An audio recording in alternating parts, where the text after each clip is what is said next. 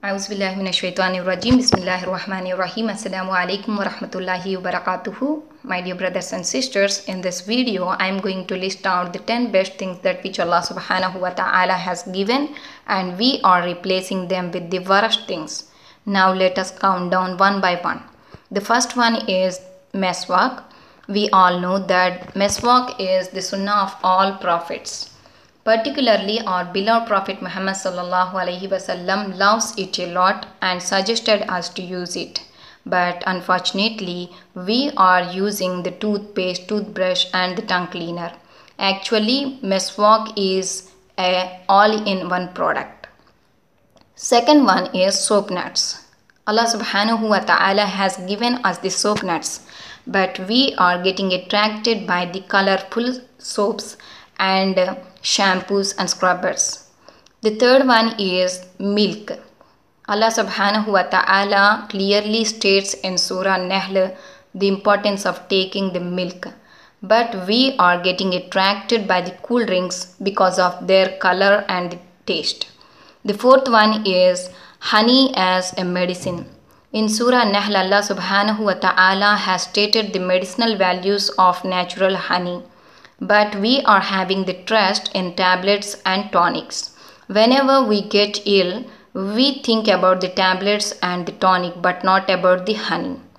The fifth one is dates. Dates are very natural and tasty, and they are rich in fiber and all types of valuables. But we are getting attracted by the chocolates and desserts. The sixth one is wudu. Wudu is the process of cleaning our body from the dust and even removes these minor sins.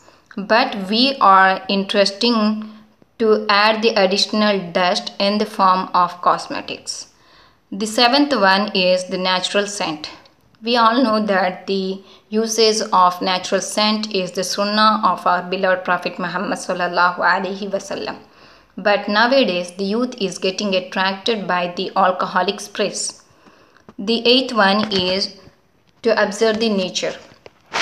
Nature is the sign of Allah subhanahu wa ta'ala, and it directly states that Allah subhanahu wa ta'ala is the one and only one creator.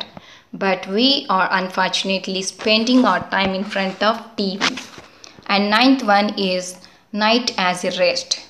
Allah subhanahu wa ta'ala has created the night for the sake of taking rest.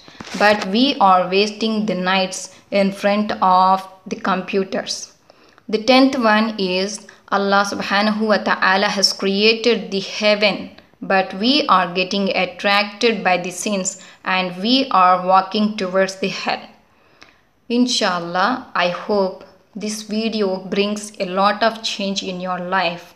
And may Allah subhanahu wa ta'ala reward us both in here and the hereafter.